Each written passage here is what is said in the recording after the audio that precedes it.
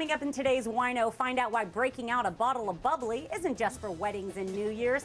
We're showing you how letting the French favorite flow could add a little sparkle to your everyday. We'll be right back. Champagne was a region long before it was a sparkling wine, born in the crossroads of Northern Europe. The French native is usually saved for special occasions, but you don't have to be rich or ringing in the new year to raise your flute. In today's Wine O segment, Central Valley Today's Monique Soltani shows us that popping the cork is reason enough to celebrate. From the prestigious Dom Perignon to the infamous Cristal, you don't have to be royalty to pop the bubbly. In fact, it could be as simple as Blanc de Noir and Blanc de Blanc, or black and white. This edition of Wino brings us to the chef's table, where we find a champagne lifestyle is not just for the rich and famous. The Chef's Table executive chef Malachi Harlan is here to help us pair the decadent drink. Hello, Chef Malachi. Good morning, how are we doing? Good morning, and who knew that champagne could be paired with so many different things? Just about everything, in fact. That's the wonderful thing about it. We have a couple great dishes that we serve here at the restaurant that we're going to be pairing. The first course option would be our corn soup, and that's served with a white corn, potato, and bacon hash that you see sauteed in the middle. As an entree selection, we have California red snapper fillet served with an artichoke sauce and topped with some fresh basil from our herb garden. And then lastly, can't forget, we have a boysenberry sorbet that we make here in-house.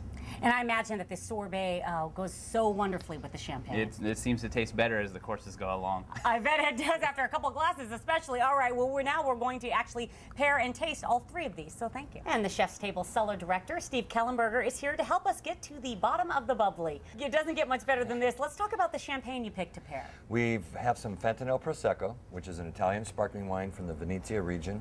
It is generally lightly sweet, and this one is not as sweet as some, but it has good acidity, light sweetness. And so this champagne can go with all three of the dishes that we have here? Absolutely. We have this beautiful corn soup here. It's white corn, and it's really on the sweet side with the savory components underneath it, but the light sweetness goes great with it. I got to taste this while you move on. Let me just ask you a quick question. What do you need to know about pairing champagne with three dishes? Is there anything in particular you need to know? Well, you need to know the acidity to it, and you need to know the sweetness to it. So sweet wines, of course, are going to go better with sweeter dishes or spicy dishes, and then those crisp wines will go better with some of the heavier ones. Like this one's a little bit heavier, but we have the good acidity in it, so the nice cream sauce will go well. This was perfect together. So tell us about the entree. So here we have an artichoke sauce, but you have the savory basil. The artichoke itself is kind of savory. You have some tomatoes and so forth underneath, and so you have the combination of the savory and sweet once again, which will go here nicely. And then you have the exact same champagne to go with the dessert. Absolutely. And so you have the real sweet dessert here. You could almost pour the champagne right into there. Would that be weird if I did that? No, it's like just do it right there. Just do it right now there I have to try. So, and what does that do by putting them together like that? Well, you're combining your sweetness with your acidity right there. I'm going to take a big scoop on this one. Steve, that's great. And the best part about this is sometimes if you think you have to get a bottle of champagne, then you got to get a bottle of wine, then you have to get some port, but you could get one bottle of champagne to go through the entire meal. The whole dinner.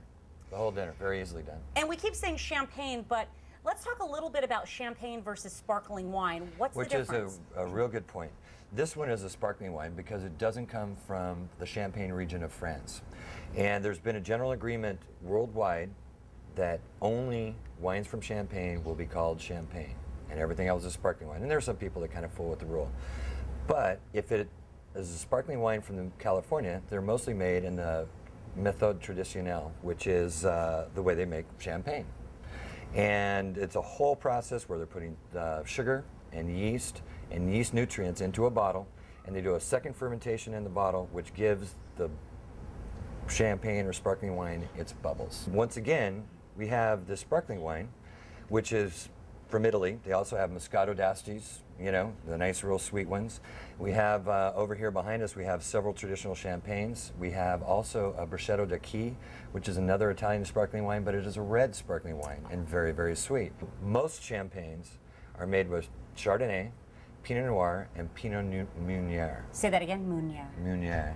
Okay, so those are the three main grapes that they're made from. Main grapes. So I take away from that, Steve, if you go to a restaurant and the bartender says to you, do you want champagne or sparkling wine, there's probably a difference in price and quality, maybe, or no? Well, especially now the euro's so high, you know, especially now because, you know, they generally are. But there are some reasonably priced champagnes that are very good for their value. But there are also other French sparkling wines that aren't from Champagne. When it comes to champagne and sparkling wines, the variety is just as different as wines. Exactly right. Well, on that note, Steve, I'm sure if people come to the chef's table, they have a bunch of questions about champagne and they want to do some pairings, you're going to help them? I'm going to help them. It's my job. Cheers to that. Cheers. All right. Cheers. We'll bring you back a bottle, Alex. Or at least a sip. For some reason, I'm thirsty.